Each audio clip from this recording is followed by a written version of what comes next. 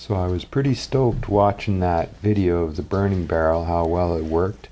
I wanted to make my own, and I wanted to make some modifications. I wanted to have a closed-in bottom so that I could collect nails and things that fall down through the fire.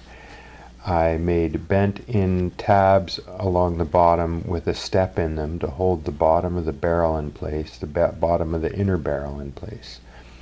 The tabs, the vent tabs that I made, I bent so that they would spiral the flame, hopefully, in the end.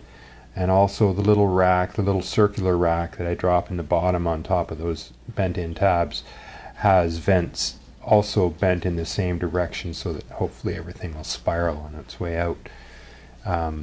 Thank you, Building Things for Fun, or whatever you guys are. That was an awesome video. I hope mine works as well as yours.